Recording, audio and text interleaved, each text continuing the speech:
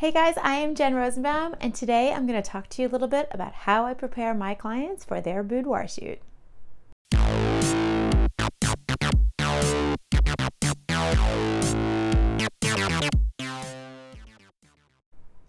So you may know, whenever you book a boudoir client, the first question they ask is, what am I going to wear?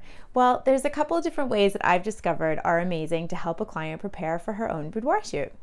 The first one would be using Pinterest. You can definitely create a mood board pretty easily, give them an idea of what would flatter them, have a communication about what they love, and create this special mood board for them.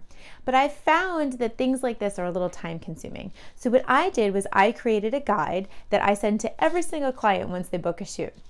The minute I get their deposit and their contract, I send them an email. I say, thank you so much for booking your shoot, and here's a guide to get you started. What I've done in this guide is I've created something that's pleasant to look at, so it includes photos and words, but it really gives them a guide as far as if you want to show off this body part, this is what you should wear. If you want to hide this body part, this is what you should wear. It's so much less time consuming because I don't have to have a conversation with each individual client. I let them know, read through this guide. If you have any questions for me, I'm totally happy to answer them for you and give you a little bit more personalized attention, help you find what you might be looking for. But I find that this guide overall has really increased the client knowledge about what would look good on them and also the things that they bring. They're much more prepared now. I also talk about things like accessories and jewelry and props. This is a great place to let your clients know you don't want to have too many props, for example. I also include a packing list with it so they feel confident that they have everything that they need.